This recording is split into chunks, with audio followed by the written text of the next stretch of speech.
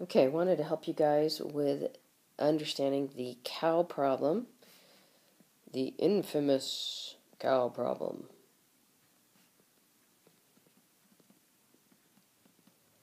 Now, this is not something to be memorized. It's just a pattern to follow, and taking something that you know and breaking it down into smaller pieces that you can calculate with. So we have two parts to what the cow is attached to, and the cow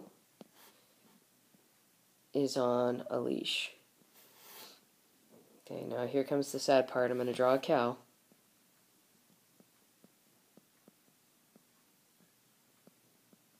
There's my cow. Okay, now let's get some numbers in here. Let's see, this part was 20. This part was 10. This was 10. The leash or tether that the cow is on is 25. I think, yep, that's it. So what you need to be able to do is to visualize how far that cow can go.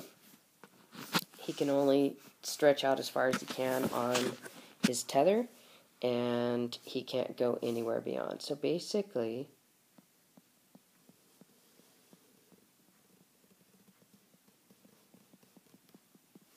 that is what the cow needs to do. Now what you need to try to imagine, that is a circle. The center is right here, where I believe it's the barn meets the where the tether is. So what we're going to do is to break this picture into 5 areas. And I'll talk to you about an option that some people have chosen. Okay, I'm going to number them off. So that's area 1. I'm going to call this area 2, area 3, area 4, and area 5. Okay? And let's fill in some numbers to go into the blank spots. Alright, so the cow's tether, the brown, is 25. To the left, we've got, I believe it's the barn, is 20, and then that would give that radius of that sector to be 5. Okay, so that's piece of information number 1. Number 2, we've got a triangle for area 4, and it's an isosceles right triangle. And I can tell it's a right triangle because of the way that the buildings hit each other, and it's isosceles because the two sides are going to be 10. So if I have an isosceles right triangle, that means I have 45, 45, 90 triangles. So there's 45, 45. Now, where that initial 45 at the bottom from 4 meets with 3, together they're right angles, so that forces him to be a 45-degree angle. In addition, we've got a straight line going from 4 to 5, and we've got a 45-degree angle, a 90-degree angle, and what else do I need to add up to equal 180? Well, another 45. Okay? Now here comes the tough part. I'm going to do it in a different color so it stands out. Because I have a 45, 45, 90 triangle, I can get the hypotenuse to be radical 2 times the length of a leg. So that makes this length from corner to corner 10 radical 2. Why is that important? Well, that green dashed line that goes through area 4 and area 5 is the same length as the cow's leash. So I need to figure out what this distance, I'm going to do another color here, from this corner to here is going to be. And that's for area 5, its radius. So the whole length is 25. And this portion of it is less than 10 radical 2. Okay? So what I'm going to do is take each of my areas, and I'm going to figure out the area of the sector. And remember how we do that. We figure out what portion of the circle that sector represents, so we use the angle, the center angle, to help us with that. And then we multiply it by the area for that particular sector, so its radius times pi. So I'm just going to write out the formulas, and on the next slide we'll do some calculations. So for area 1, we have a 90-degree angle out of 360. And I know it's 90 because I have a straight line and one of the angles is 90 because of the barn.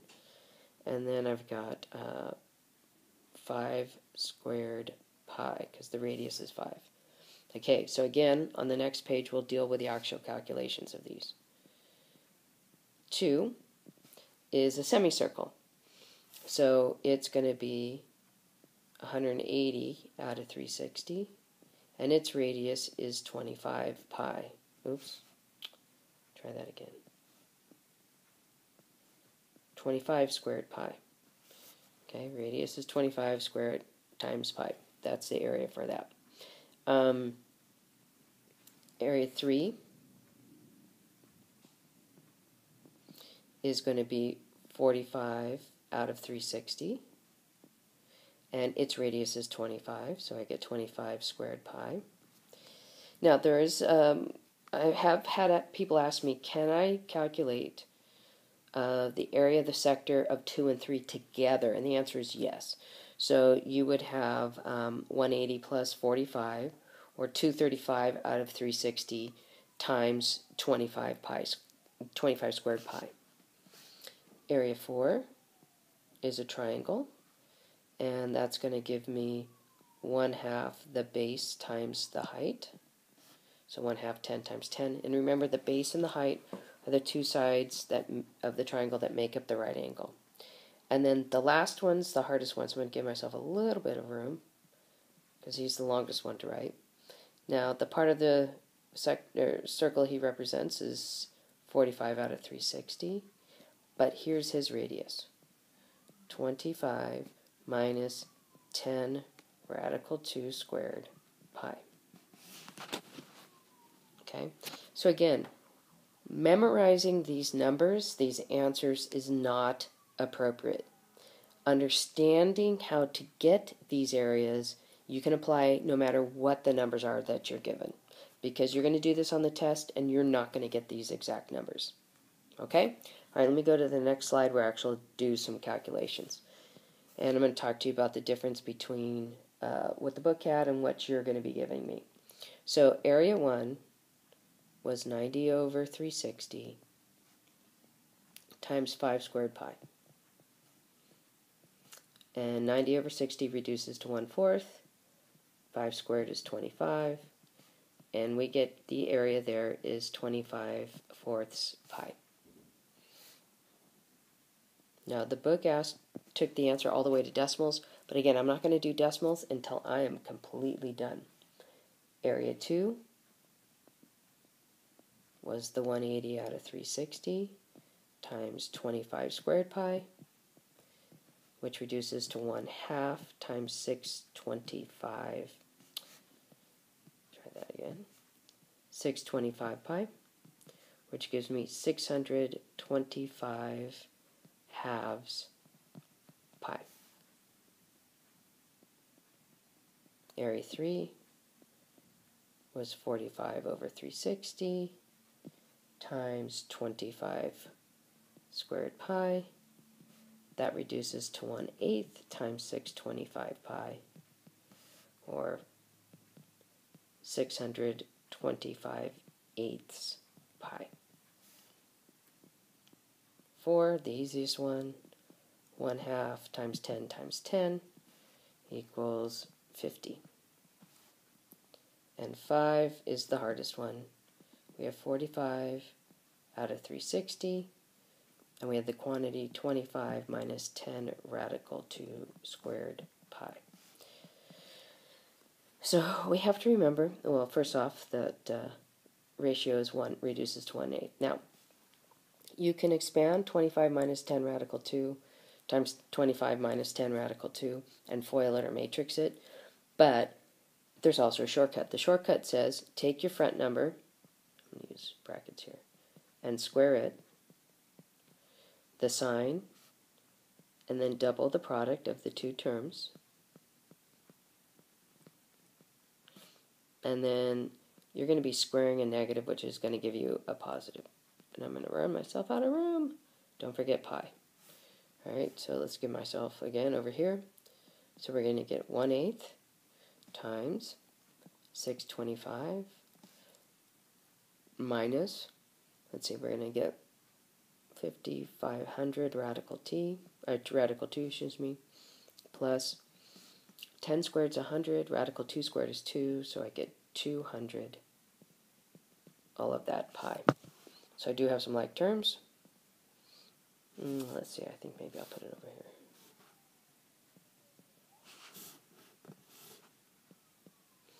So I have 625 and 200 is 825.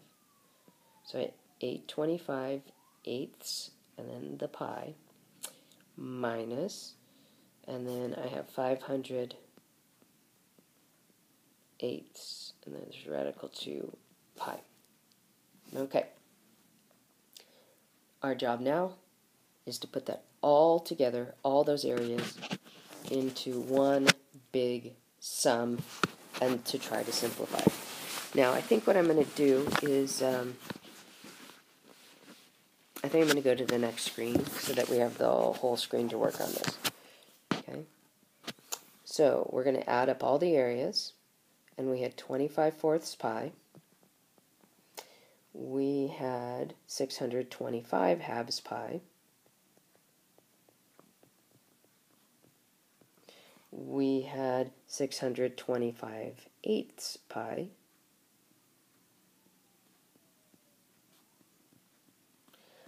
We had 50, a little oddball. And we had 825 eighths pi minus 500 radical 2 eighths pi. Now the reason why I've left this unreduced is because I want to put everything together in one big problem. So we're going to create common denominator, which is going to be 8. So this first guy is going to get multiplied top and bottom by 2. Next guy by 4. This guy, the 50, is going to get multiplied by 8. So let's see. We're going to get one big huge denominator of 8. We're going to get 50 pi. Plus, let's see, we get 28 and 2 is 10. 24 and 1 is 25 pi. Plus 625 pi. And I'm going to rearrange and put that 50 guy at the end, so temporarily we're going to hold off on him. And then we have plus 825 pi minus 50 radical 2 pi, and then last but not least 400 with no pi. All of that over 8. So combining up the 50, the 2500, the 625, the 825, because those are the only like terms I have, that ends up giving me a total of, believe it or not, 4,000 over 8 pi, or we're going to do it all over 8.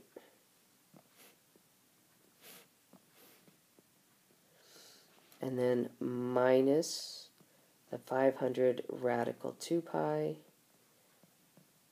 plus 400. Now, we've got a couple of issues with this particular answer. Issue number 1.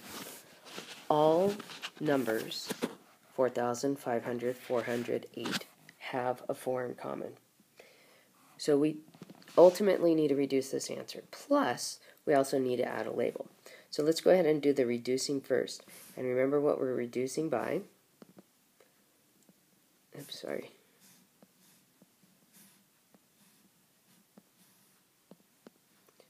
So on both of these, we're going to divide out a factor of 4.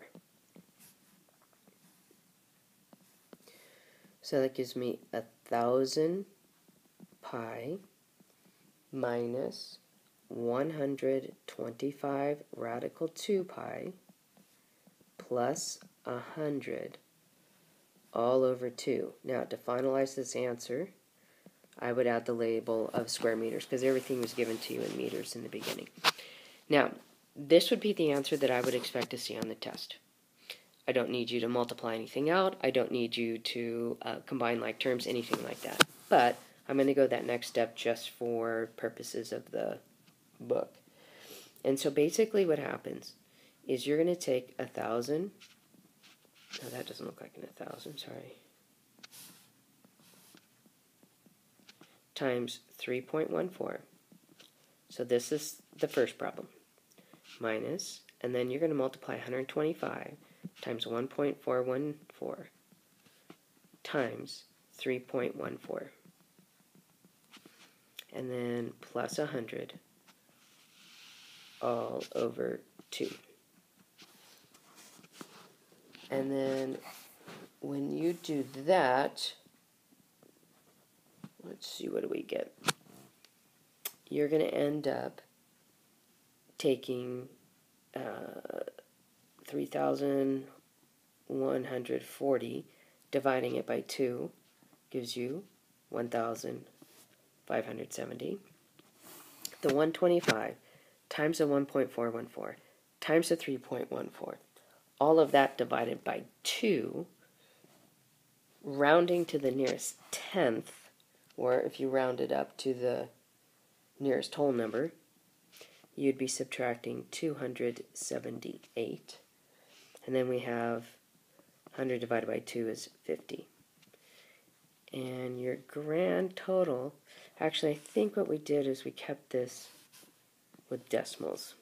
I think we kept this as 177.5. And then the ultimate answer worked out to be 1,343 square meters. Okay? So, again, where you're going to stop on the test would be right here,